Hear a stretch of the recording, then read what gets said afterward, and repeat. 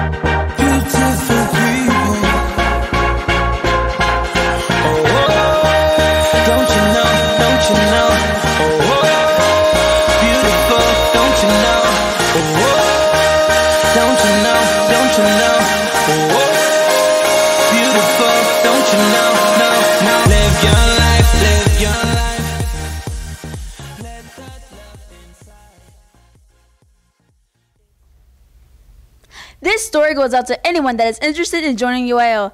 There will be a meet and greet with all UIL coaches on Tuesday, September 17th after school in the library. If you're interested in joining UIL, or even if you don't know what UIL is about, then please make sure to stop by on Tuesday after school in the library. All events will be explained by the coaches, and sign-ups will begin as well. We hope to see you there.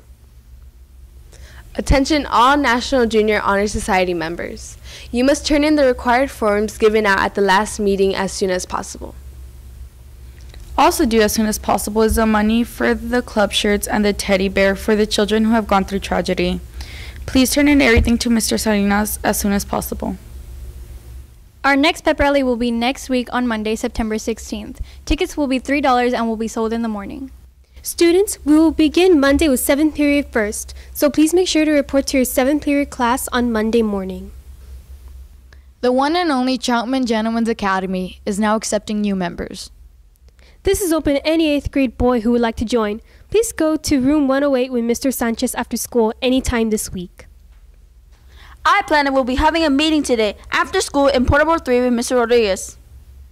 Homecoming information will be provided, so it is very important that you attend. Attention all band members, the chocolate fundraiser money is still due. You must turn in all money by Friday. The payment needs to be made online through our school's online payment system. Please see Mr. Garcia or Mr. Lira if you have any questions.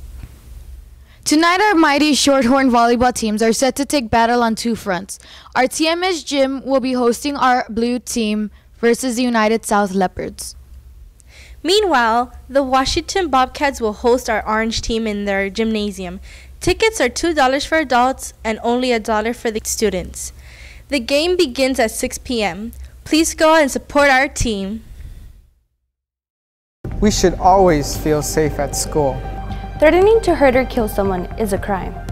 Making threats in person or on social media can get you into serious trouble. And spreading rumors can be just as harmful. It's no joke to show pictures of weapons or make threats to hurt or kill someone. If you see something that affects your safety or your school safety, report it immediately to a parent, school official, or law enforcement. If you see it, if you hear it, don't spread it, report it. This week is our first CBA week of the school year. Students, please make sure to study your notes and reviews and get a good night's rest. Let's conquer this first stepping stone to star. You got this, Horns.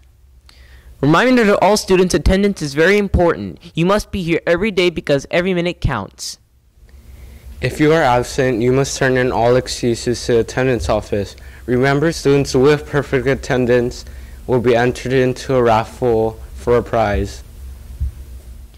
Reminder to everyone, do not be tardy to class. 4 tardies is all it takes to earn detention on Friday after school.